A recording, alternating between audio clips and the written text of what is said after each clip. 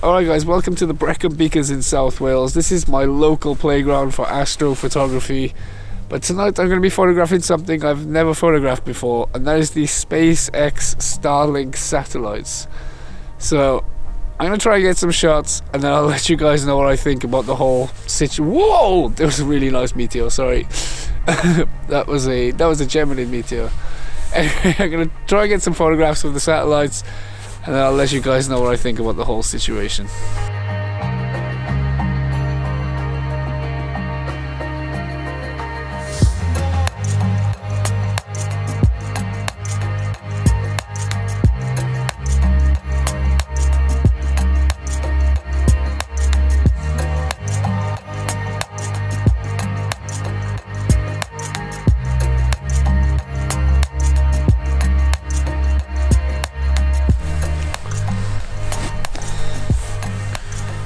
So I'm using the app Heavens Above, which is a really good app to tell you about any satellite appearances in the night sky. It's telling me that at between 5 AM and 6 AM the train of SpaceX Starlink satellites should be passing over my location.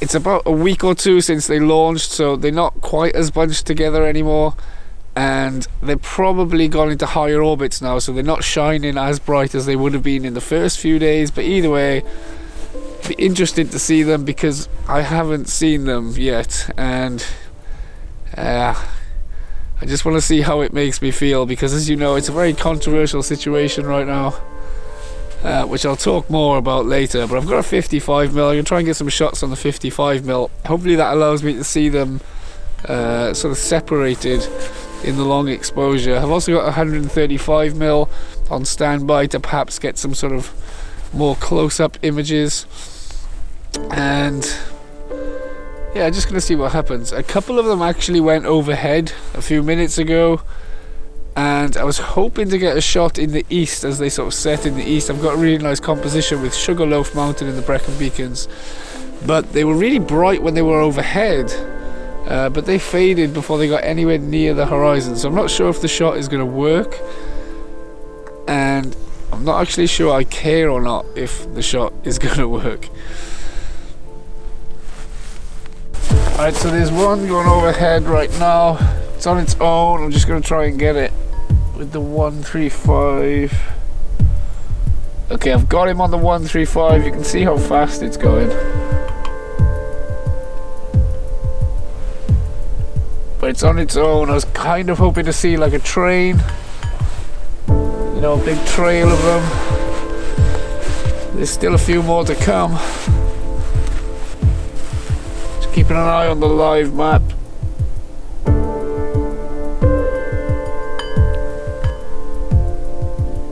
There's another one. Oh, here we go. Now we got a bit of a trail going on. Whoa, there's 3 in a row. Whoa, that's weird. I'll try and get this on the 50 as well. Whoa, there's 5. 1, 2, 3, 4, 5, 6. Whoa, this is so weird. I'm gonna try and get my camera at an angle to get more of them in the frame. Whoa, it's just a big train of them in the sky, just marching across to the horizon. My god, that's weird. I cannot imagine thousands of those in the sky at the same time. So I'm just watching the, I think it's the last one. Maybe there's some stray ones, I don't know, but they just didn't stop coming. It was crazy. I couldn't believe how long that went on for. And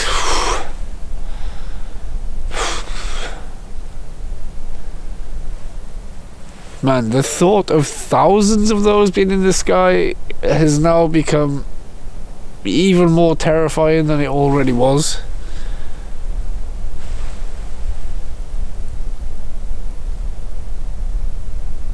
Oh man, if that's the future of the night sky, if there's going to be thousands of those things up there, for the sake of internet. Oh man, I feel sick. I literally feel sick.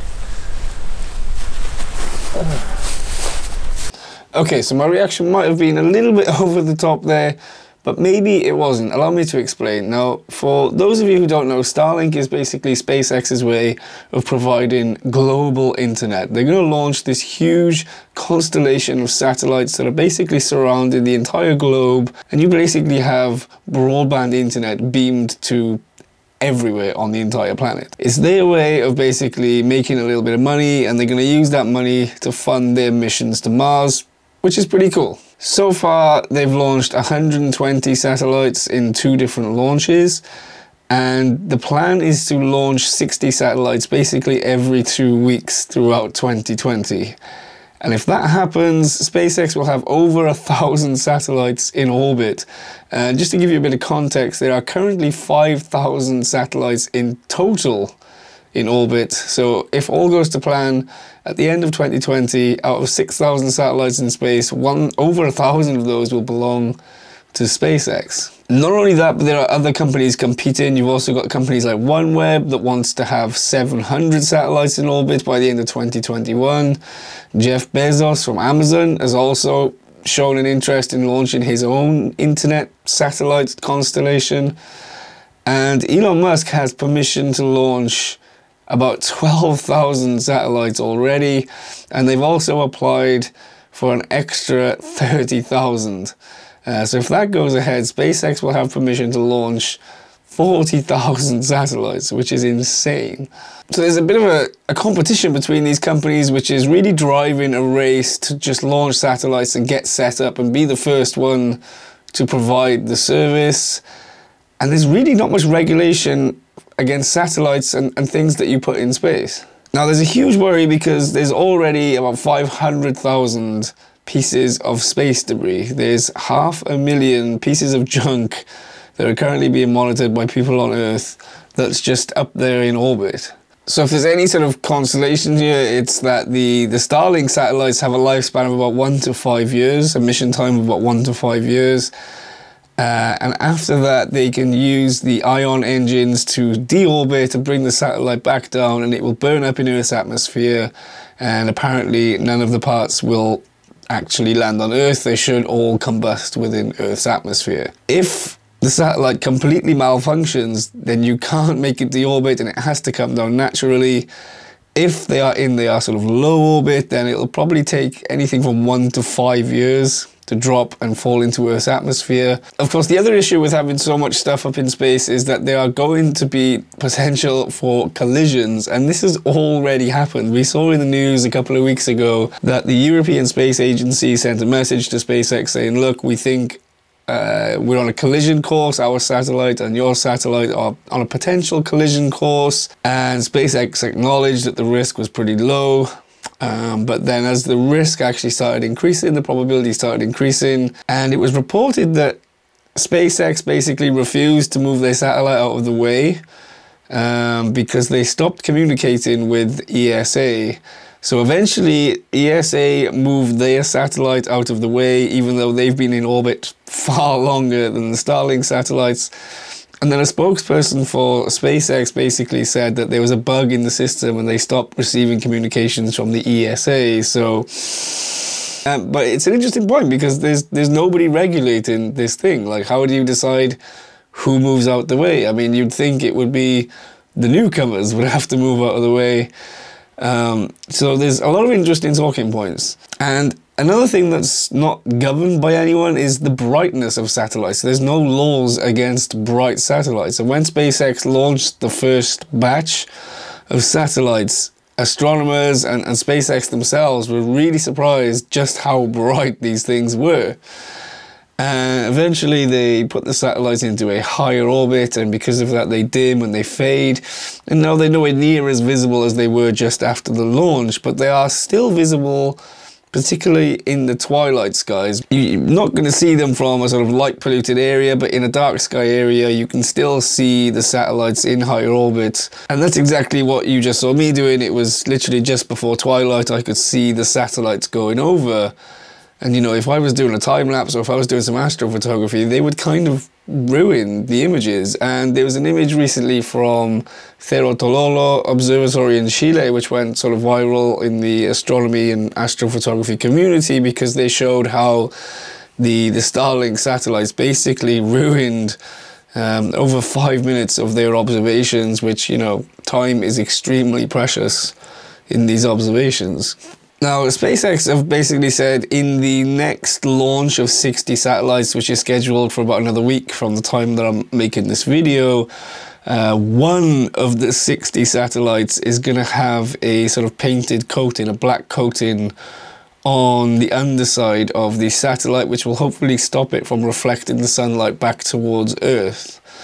But this is just a test. Whether they go ahead with the solution or not depends on whether the coating affects the thermal performance of the satellite. If the coating works and they stop reflecting the sunlight, it would be great for, you know, astrophotographers like myself with the wide-angle astrophotography, because hopefully they won't really turn up in the images. So there's a lot of interesting talking points going ahead, and you know, the general reaction from the astronomy and astrophotography community has been, you know, a lot of anger and a lot of worry, which is great. I think everyone needs to be very vocal about this issue. And there's a quote from Jonathan McDowell, who is from the Harvard-Smithsonian Center for Astrophysics, and he kind of sums it up perfectly for me. He said, "There's a point at which it makes ground-based astronomy impossible to do. I'm not saying Starlink is that point, but if you just don't worry about it and go another 10 years with more and more of these mega constellations, eventually you're going to come to a point where you can't do astronomy anymore. And so let's talk about it now." And this kind of just sums up the whole situation for me perfectly. We need to be very vocal about it. We need to, you know, continue being worried and angry. And there just needs to be good communication between the science community and these commercial companies. And we've just got to hope that these commercial companies have a sense of empathy and they, you know, look to maintain our window to the universe and look after the night sky. But perhaps the one thing that's bothering me the most about this entire situation is that there's a lot of anger and people being vocal about this issue with the satellites, when there's already a way bigger issue that's been taking over our night sky for the past 100 years, and that is light pollution. And we have lost so much of the night sky to light pollution. It's continuing to get worse. It's increasing.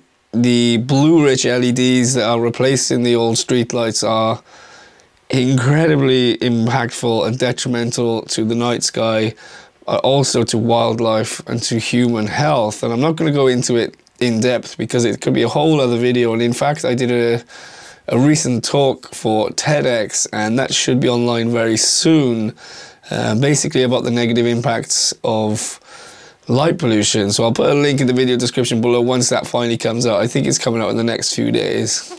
But yeah, I just kind of wish people were this vocal, this angry and this upset with light pollution as they are with the satellite issue. Obviously, I'm quite, you know, I'm very happy that people are very angry and upset about this satellite issue. But I think, you know, I just wish people would show the same sort of passion towards light pollution, because it's just such a huge issue that is largely going unchecked, and it's just not receiving the attention that it deserves, especially when you see how the rest of the world is sort of slowly waking up and being more aware of all of the other forms of pollution. So let me know your thoughts, guys. Get in the comments box below. How much do these Starlink satellites bother you, or do you don't care, you find them quite cool to look at? Global internet is amazing. I don't know, get in the comments below. I'm really interested to see what you guys think about this, because I've seen a lot of polarization, let's say, both sides of the story online, so it'll be interesting to see what you guys think. Anyway, make sure to subscribe if you haven't already, and you should check out some of my other astrophotography vlogs. And if you're going out to enjoy the night sky anytime soon, I wish you good luck and clear skies.